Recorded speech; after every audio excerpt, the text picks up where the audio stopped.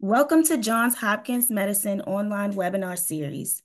Today, Johns Hopkins leading experts Becky Ryan, Daniel Wetzel, April Carrio, and Elizabeth Gordon from the Department of Radiology will explore the process and policies of our CT program.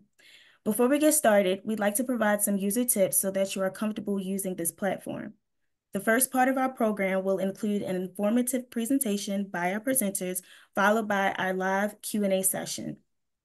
To submit a question, type it into the Q&A box and click send.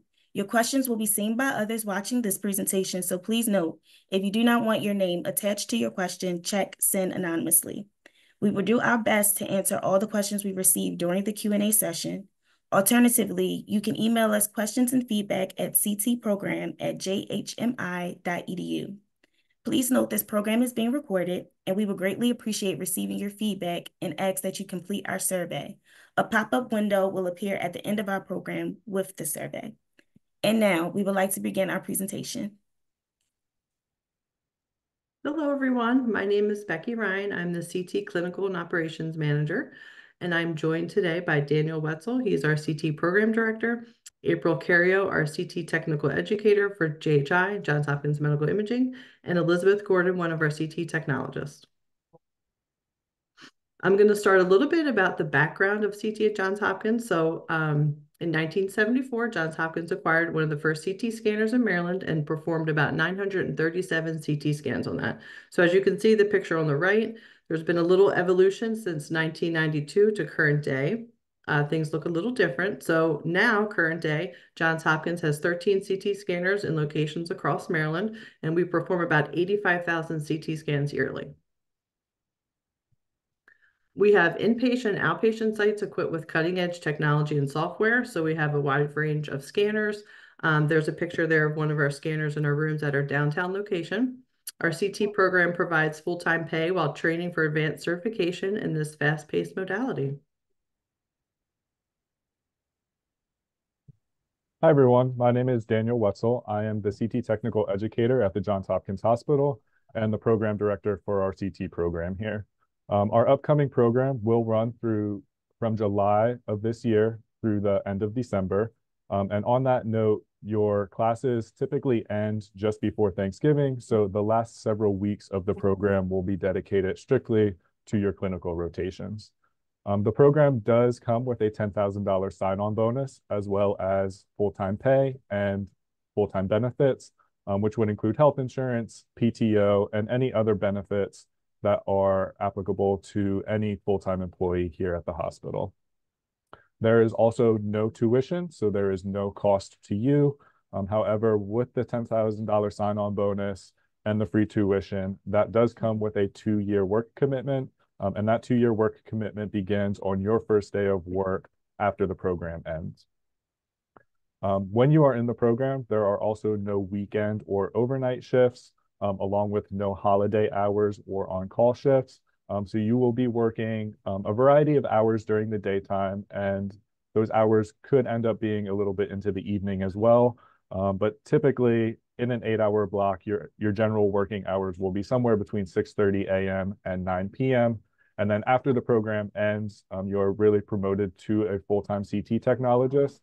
And your shift could vary at that point, aside from your standard 5-day work week.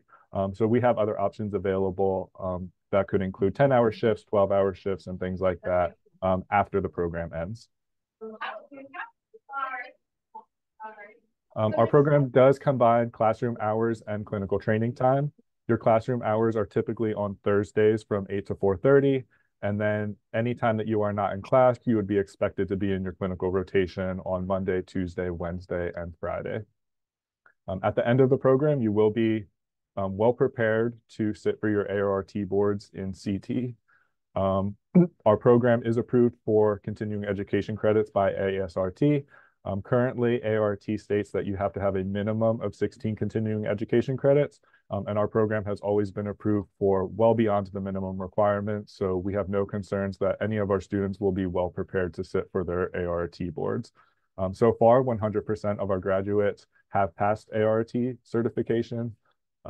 So again, you will be well prepared to sit for your boards as you advance your career here. And then after the program ends, you have plenty of opportunities to work full-time at Johns Hopkins when you are no longer an intern. You will be rotating through all of our clinical areas, which include our outpatient areas, both general outpatient and oncology outpatient, our inpatient areas, which would include our ICUs and our pediatric department, as well as our emergency department. So you will have exposure to a wide variety of patient populations and really have an opportunity to experience that as an intern, and then an opportunity to work in any one of those areas after the program ends as well. And then our senior staff and our leadership is generally promoted from within the department. So we like to point that out so that you have an opportunity and recognize that there's a lot of opportunity for growth within the department, after the program ends here.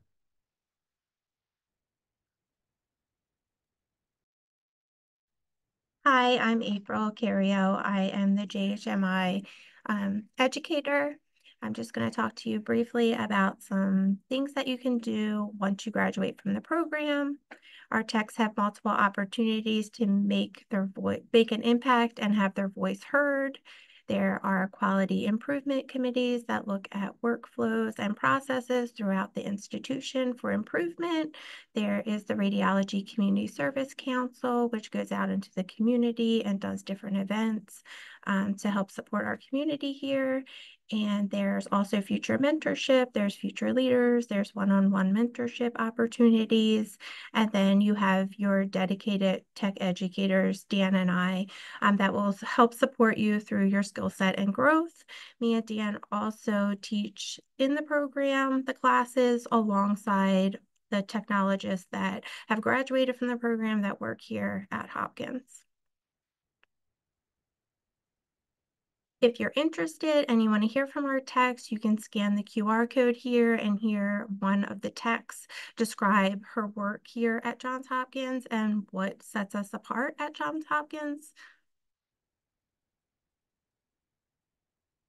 And then these are just some of the locations that we have.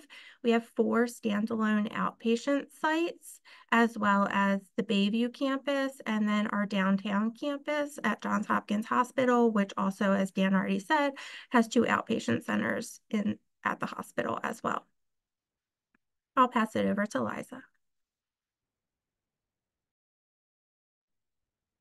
Hi, I'm Elizabeth Gordon. I am a CT technologist at the downtown Johns Hopkins Center. I graduated from the CT internship program in December of 2023. Coming to Baltimore was a little scary for me because I am from rural Missouri, and I didn't realize at the time how vibrant the life was in Baltimore. There's a great mix of attractions, and we're near a lot of metro areas like DC and Philadelphia, which are just a quick drive or train ride. We also have a lot of attractions here in Baltimore, like restaurants, and we have both the stadiums for the Ravens and the Orioles. A lot of these places also offer discounts to Johns Hopkins employees that I've personally taken advantage of.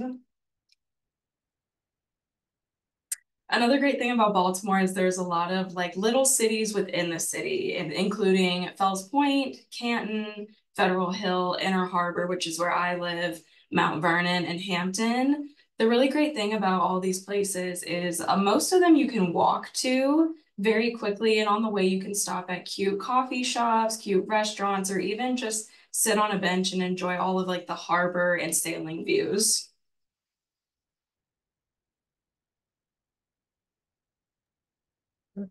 As for next steps, we are currently accepting applications for our next program that will begin this July. If you are interested in applying, you can visit our Hopkins Medicine website, and the requisition ID 648289 will take you directly to the application to submit for the CT internship. At this point, I do also want to stress that we encourage both current radiography students or current experienced X-ray technologists to apply to the program. If you are a current radiography student, you can apply to the program without having your ART certification yet in radiography. Any offer that we would provide to you would be contingent upon you obtaining your ART certification and a state license from the state of Maryland by the start of the program. So it is perfectly fine for you to apply to the program if you have not yet sat for your ART boards in radiography, as long as you plan to do so before the July start date. We are currently accepting those applications through April 4th. And if you have any other questions that we have not addressed yet today, or if you think of any questions after this presentation ends today, you can certainly visit our website that is shown here on the screen, or you can send an email to ctprogram@jhmi.edu. Those emails will come directly to me, and then I will respond to you and try to answer any questions that you have after we leave here today.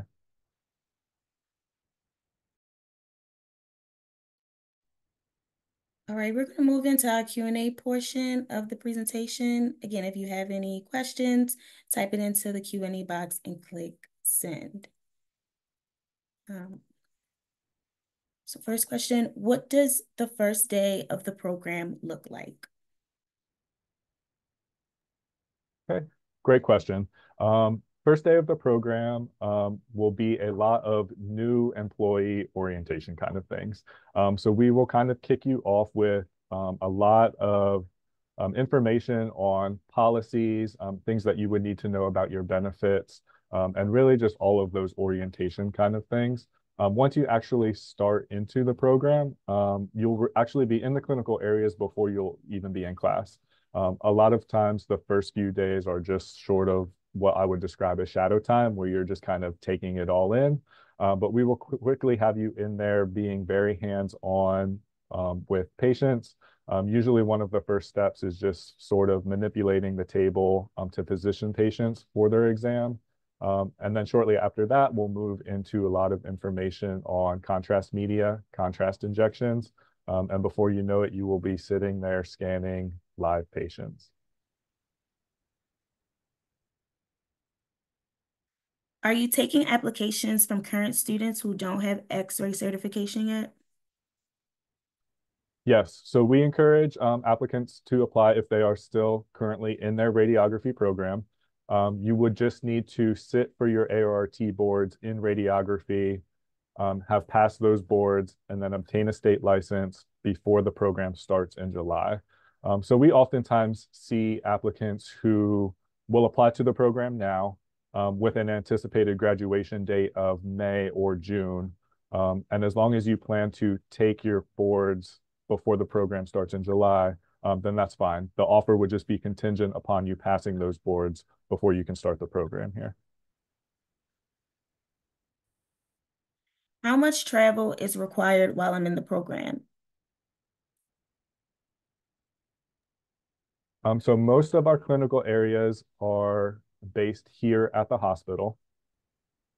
So you would be rotating through our outpatient, inpatient, and emergency departments, which are all on the same campus here.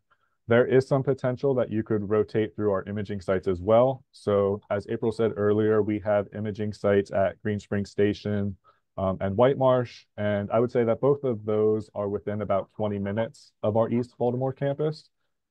We have a satellite campus in Columbia, which is a little bit further, but maybe within 30 to 40 minutes. And then we also have a campus in Bethesda, which is even a little bit further than that, but still within about an hour of our East Baltimore campus. But on that note, you would be rotating through your clinical areas in generally 2-week blocks. So if you were to have to drive off campus to one of those other locations, it would only be for a short 2-week period. And then you would rotate again through a different clinical area.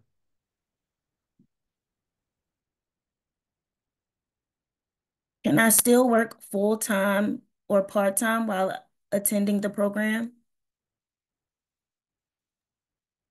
I think that kind of depends on what your current situation would be. When you are in the program, you are hired as a full-time 40-hour per week employee. So I think it depends whatever is required for your other job, if that's what you're asking. So if you have a part-time job that you would still be working the weekends, then that could, potentially still work out in your situation. But just know that you would be working 40 hours per week, Monday through Friday, as part of the internship.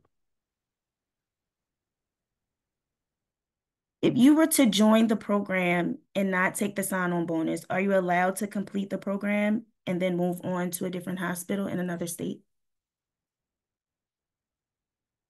So with the sign-on bonus and the free tuition, you would have to sign a contract in order for those to apply. If essentially you chose not to take the sign-on bonus or to not complete your 2-year work commitment after the program ends, you would essentially be breaking the contract and then you would owe money back to the hospital.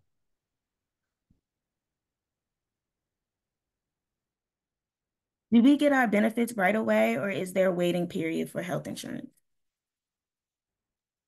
Everything comes right away. So you're hired as a full-time employee. So you're just like you were hired for any other full-time position. So your benefits and all those other things start right away at the start of your first day. Is there a certain number accepted into the program? So I think that varies. We typically can take, just depending on how many applicants we get. So we have 4 main kind of locations downtown that we rotate students through, but we can also do like a day and kind of like Dan was saying earlier into like the evening shift and kind of split that. And then we also use our satellite imaging locations like Dan talked about to rotate people through there. So we could take anywhere from a standard would be 5 to 9. So it's not like a 20 student class, but usually a number around 5 to 9, just depending on the applicants. Do I have to take any prerequisites again before the program? No other prerequisites other than you just have to have your ART certification in radiography before you can start the program. But if you're asking if you would need to take any other kind of A&P courses or medical terminology courses or anything like that, you do not need to take those as prerequisites again before the program.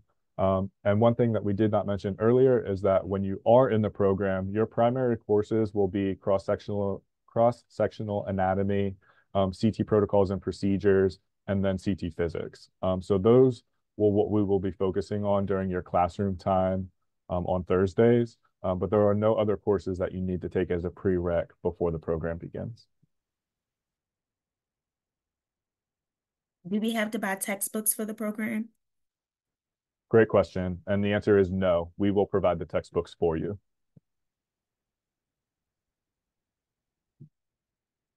Do you need to have worked as a tech before applying for the program?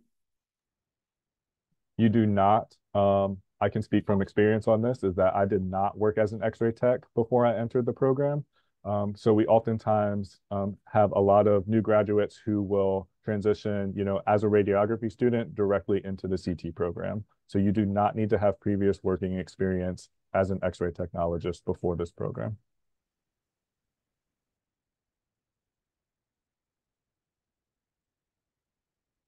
Alrighty, that was our last question. If anybody has any last minute questions they would like to add in the Q&A box, I'll give you a couple seconds to do so.